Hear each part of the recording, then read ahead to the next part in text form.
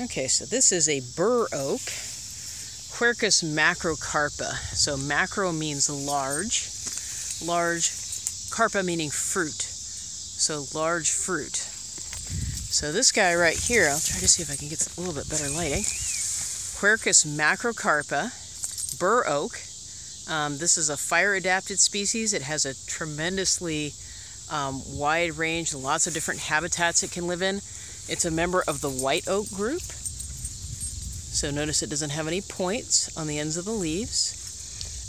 It usually has this kind of pattern where it has kind of some lobes on the end, and then it kind of has an open space, and then it has a few lobes farther back. But there's a lot of variation. One of the things that identifies it are the twigs, which are super thick, and they usually have these kind of lumpy growths on them. My camera will actually focus here.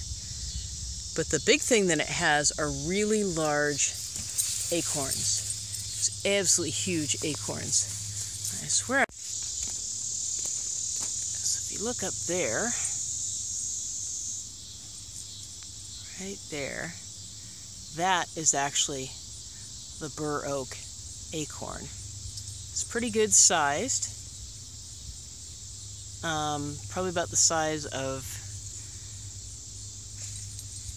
sometimes almost the size of a ping pong ball. So really good sized fruit. This one's not mature, but it usually has some fringe on the edge. The only thing that looks kind of similar to this is swamp white oak, but the leaves have less pronounced lobes.